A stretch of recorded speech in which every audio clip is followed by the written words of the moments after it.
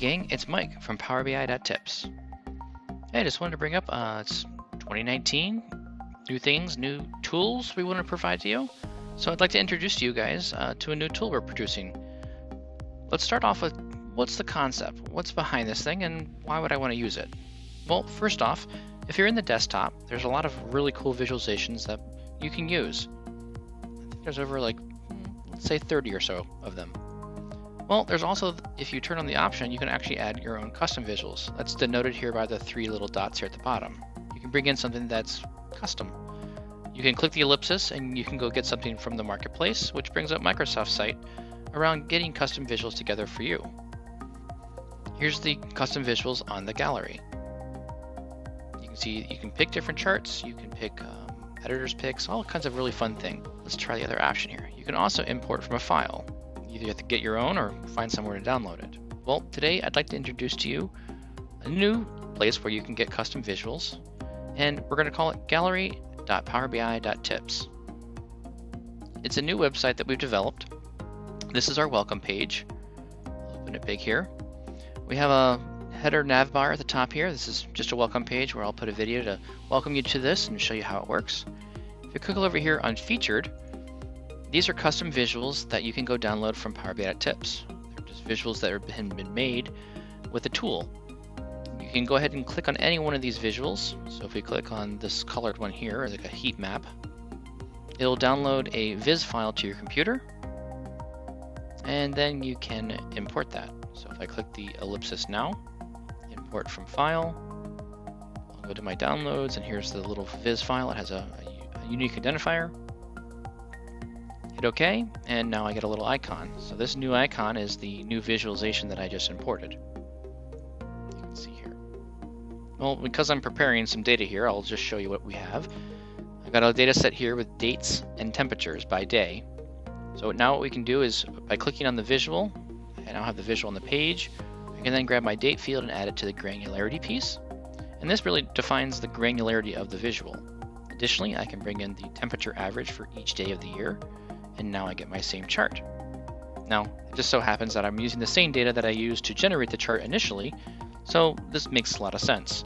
So what are we graphically looking at here? This is essentially 365 data points. It's all of 2018. This is data around Chicago, and it's just temperature data. So there's lower temperatures denoted here at the short bars in blue for cooler temperatures, and then red bars, and they're taller in the red and orange area for the summertime when it's warmer.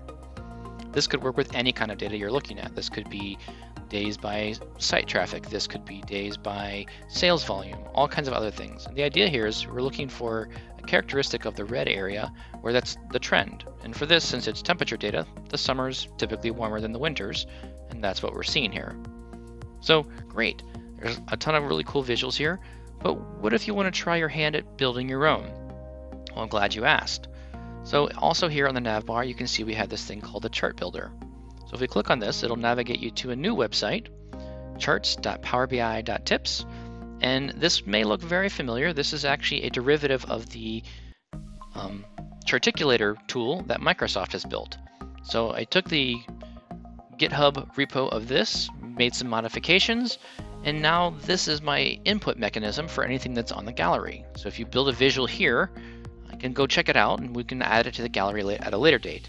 So if I want to build a quick bar chart, I can then click on mark here, drag it to this glyph area. I have bars, and then if I want to adjust the height of that bar, I grab the value and drop it to the height. And now I have a bar chart. You can export this by clicking the export icon here. Here's our little export icon. And when you click export, it'll only let you download to a Power BI visual. It'll give you some properties and things you can download here.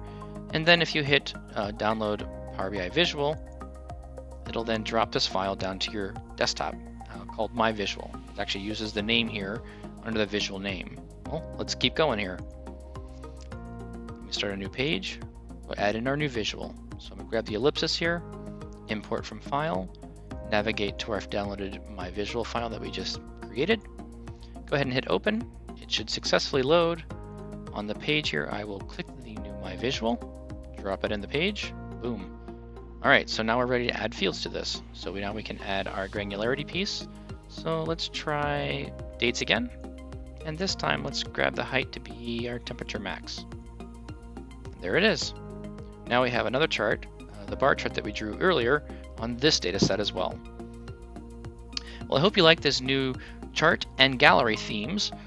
Keep checking us out. There will be more updates monthly as we add more visuals to the gallery. Just click over here on the featured button, and there will be more visuals added all the time. Thanks for watching, and we hope you'll enjoy the downloading these visuals and building your own with the Chart Builder.